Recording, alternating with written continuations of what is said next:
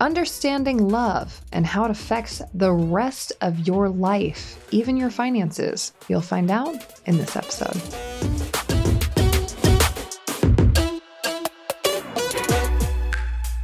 We're back with Broke to Woke, episode 13.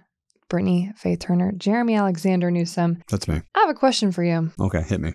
So we just talked about how I came to the realization of learning that God is love. Mm-hmm. It wasn't always understood. Of course, it's understood in your mind, but it's not understood in your heart. Do you currently believe that God is love? If so, how did you come to that realization or not? Thank you for asking that. I was having a conversation yesterday with a gentleman who gets migraines a lot. I was on the phone with him, and the most random interjection came into my mind. I used to get migraines all the time. I was trying to figure out why. Why do I get migraines so much? Or why did I get migraines so much? Because we're talking 11, 12, 13. And I'm definitely no doctor. I'm no medical expert. But I can say this. I do think it all went away when I started having and developing a better relationship with God. And most specifically, it's because I was repressing who I am internally. I was shoving down all of my greatness deep down inside and just kept everything hidden, clutched up, and held from the world. That was the religion I was a part of. It was very repressive, very scarcity mindset, very fearful religion. And Jehovah's Witnesses teach that you need to be deathly afraid of God, right? God's the exactly opposite of love. So they don't say God is love? Do They just do. skip that one? They love to it's just a really quick. They say it, but they don't Yeah. God's love, but he kind of hates you. trying to get you at the same time. That's right. God's really loving. If you do all of these things every day appropriately, it's really make sure you're following these rules. And I think you were one of the first people to either say or admit this phrase, that you were mad at God. And this was one of our first interactions on the island. I heard you say this. I was like, you can do that? You can be mad at what?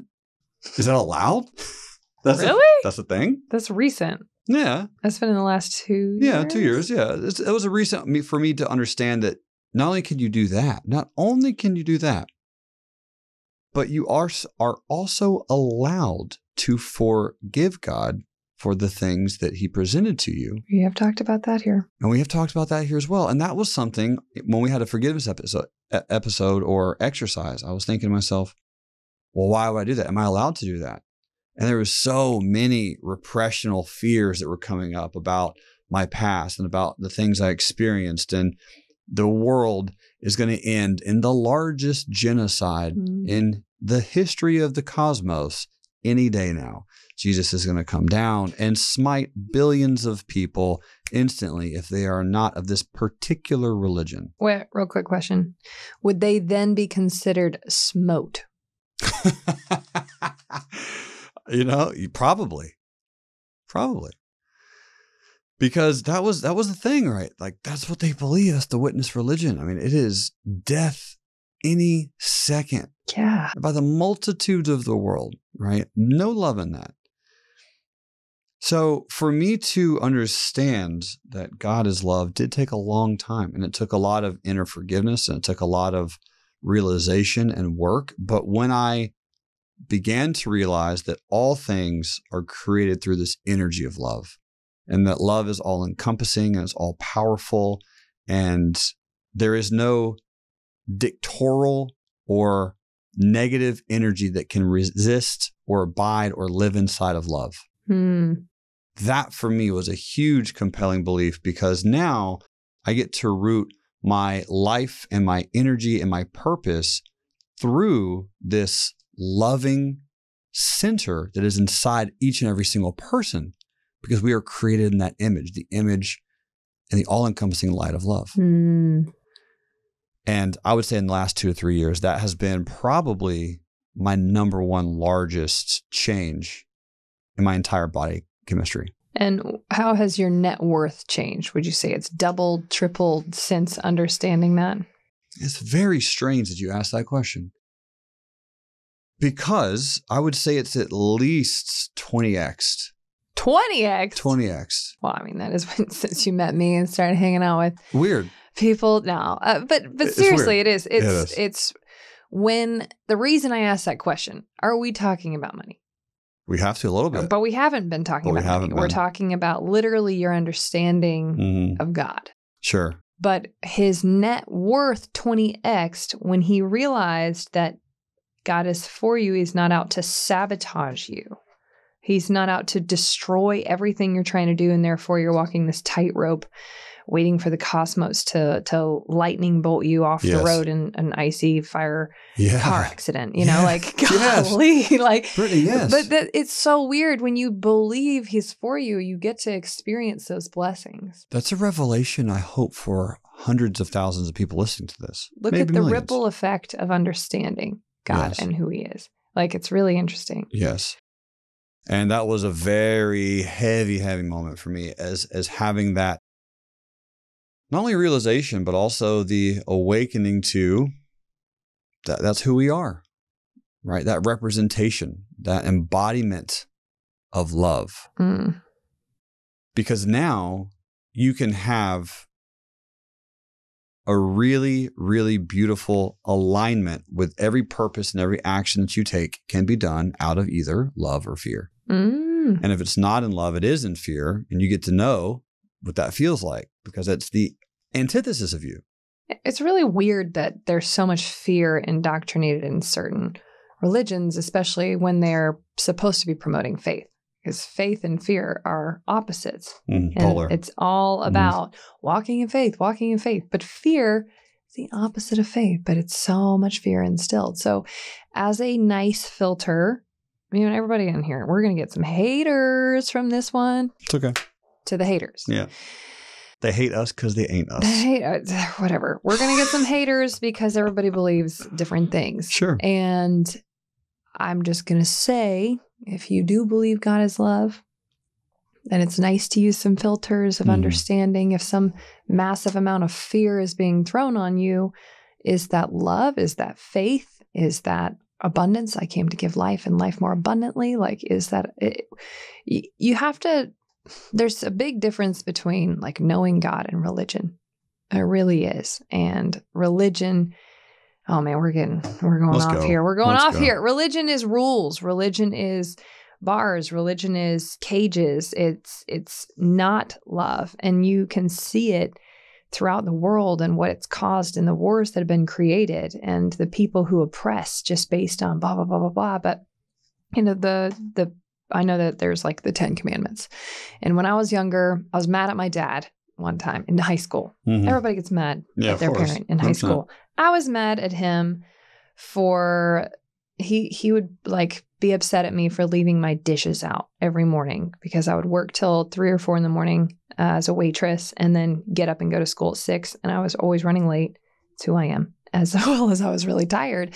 And he would be upset that I'd leave my dishes in the sink. And I was mad and I wanted to do something bad. I did. I was like, you know what?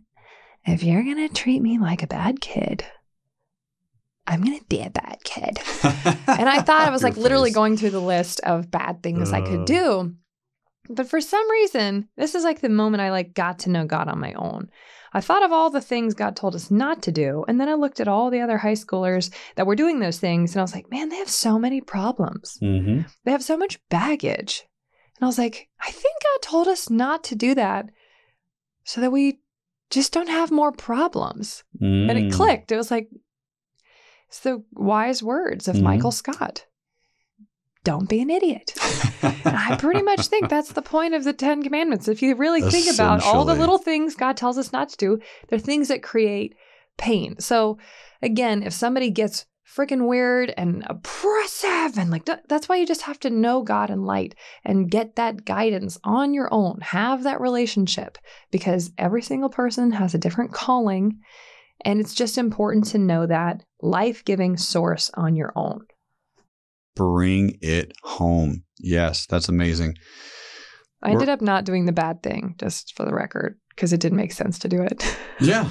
A logical 13-year-old. Right. You've pulled out logic out of that, and that's incredible. I love how you mentioned the word abundance. And in future episodes, we're going to talk a little bit about a move that you had from courage to abundance and what that looks like. I did. Both physical and internal. And I think that's going to be a really interesting discussion.